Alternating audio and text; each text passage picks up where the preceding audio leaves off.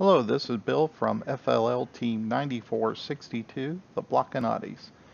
This video will teach you how to create a gyro calibration myblock.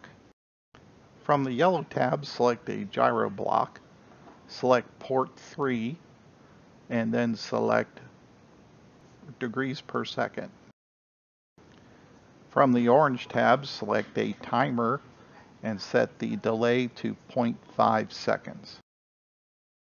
From the yellow tab, select a gyro block, set the port to 3, and set it to read degrees.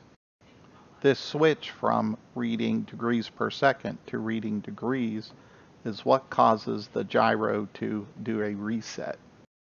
From the orange tab, select a wait block, then select wait until compare on gyro angle, set the operation to equal and the value to 0. Then connect the output from the read degrees gyro to the input on the wait block. Select port 3 on the wait until block. Now we'll turn this into a myblock. First select all the blocks, then from the tools menu select myblock builder. Enter a name like Gyro Calibrate port 3 and a description. It's important that the robot is sitting still while this block runs.